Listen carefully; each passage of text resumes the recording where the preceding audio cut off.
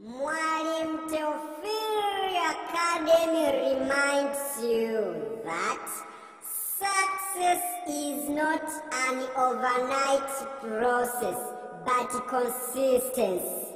Welcome for today's session. In this lesson, I'm going to take you through on the characteristics of living things. We say that living things have characteristics which make them different from non-living things. These are, number one, we have nutrition or feeding. Now we say all living things take in food or make their own food. Food enables living things to grow, to develop, and to carry out your life processes. So it means that without eating food, it means that living organisms will not get energy which help them to sustain life. So nutrition or feeding is very, very important as one of the features of living things. Let us see a second characteristic of living things. It is respiration. What is respiration? Simply we say that respiration is the process by which food substances are broken down to produce useful energy in a cell. So respiration is there for the health of a cell. Now we have to know that all metabolic activities takes place in the cell. Now if the cell is not having the energy, it means that it will not carry out these metabolic processes. So how does the cell obtain energy? The cell gets energy after respiration. What is respiration? The breaking down of food substances to produce useful energy. That way, that is to say, respiration is very, very important for a cell to survive. And the survival of a cell, it indicates the presence, the existence of a living thing. Now, let us see the next feature of living organisms. We say that it is excretion. Now, what is excretion? Simply we say excretion is the process by which excess waste or harmful material resulting from the chemical reactions occurring in the body cells are removed out. So excretion is nothing but removal of waste products out of the cell. Now, what are the examples of these waste products which are removed from the body? One, it is excess water. Two, it is ammonia. And a third waste product is carbon dioxide. Now, these waste products should be removed in the body so as to allow the cells to continue performing properly. Now, the removal of waste products is seemed to be very, very important because their accumulation could make the improper functioning of the cell. And finally, it would lead to the death of the particular individual. Now, after excretion, let us see the next characteristic of living things. It is sensitivity or irritability. What is sensitivity or irritability? Now let us see. We say that sensitivity or irritability is the ability of an organism to detect and respond to a change in its environment. Irritability or sensitivity is the ability of an organism to detect changes in the environment. What are the examples of these changes detected by these organisms? Good examples of these changes are like change in temperature. I mean that it can be hot or cold. So an organism, if it is living, it should be in the position of detecting these changes, whether it is cold weather or it is hot.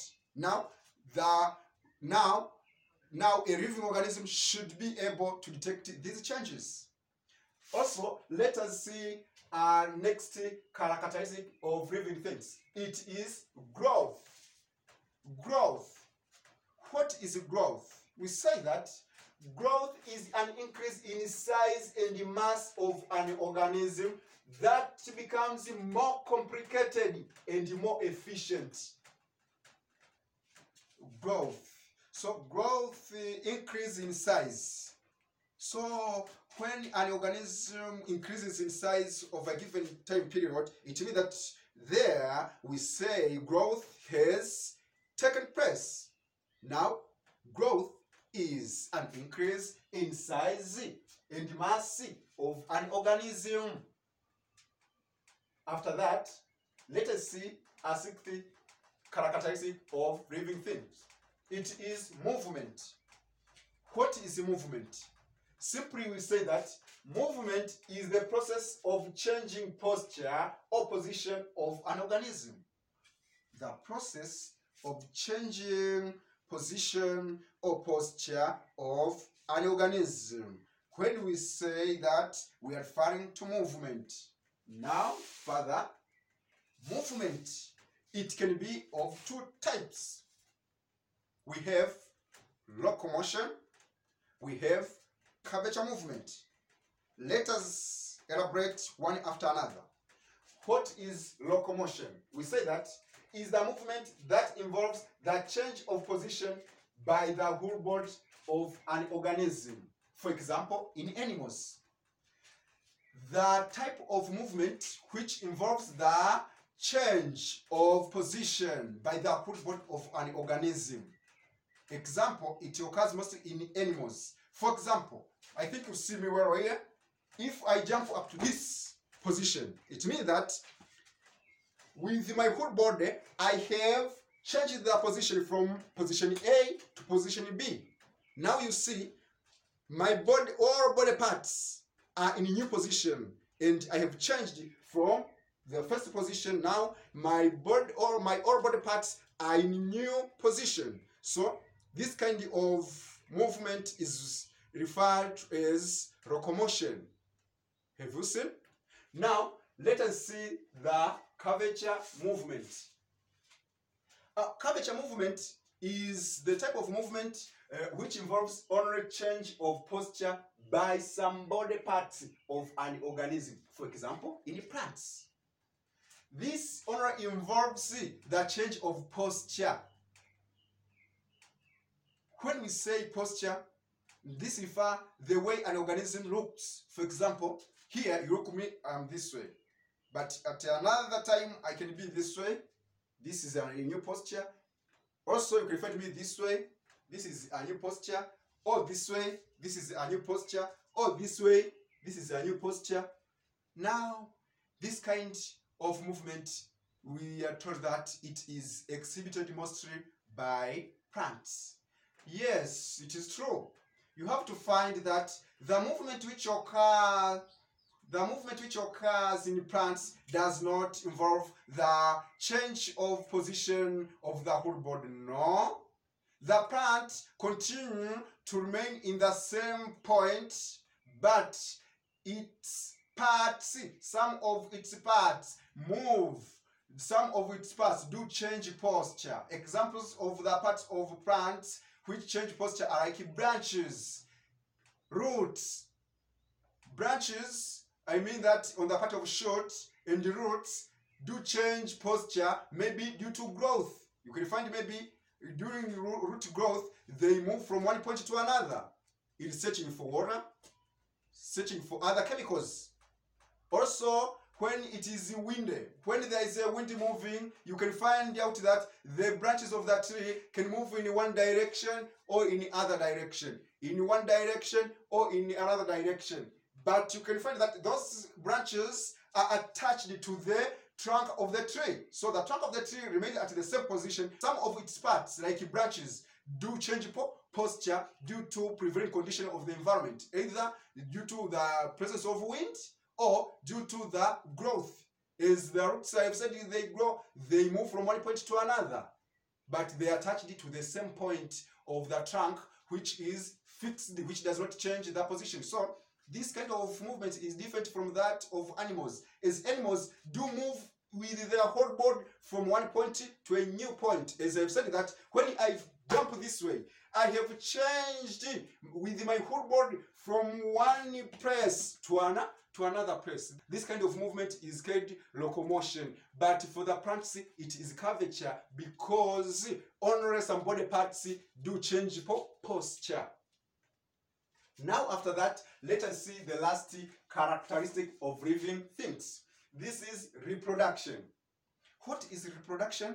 Simply we say, reproduction is the process whereby living things, reproduction is the process whereby living things give rise to new individuals of their own kinds. Oh, the process whereby living things give rise to new individuals of their own kind.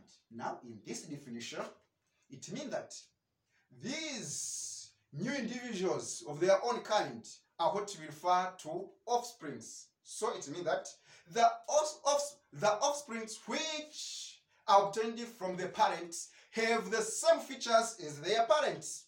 Now, when this process occurs, it is known as reproduction. What is the importance of reproduction? We say that this ensures that there is a continued existence of the species and life forms. So this means that reproduction process is there to make perpetuation of species. Due to reproduction, it means that those organisms, some individuals die, but the offspring of their own kind remain. So the continuation or the perpetuation of the species. After that, we say that non-living things are referred to as inanimate. So the term used to refer to the non-living things is inanimate, but the term used to refer to the living things is animate. So when you hear animate, it means that that organism has features referred to those of living things, but inanimate, it means that we are referring to non-living things. Yes, I hope from this elaboration of these 7 characteristics of living things, now the concept is clear to you. So I take this chance to thank you for attending this session. I welcome you in the next sessions. Have a nice moment. I say bye.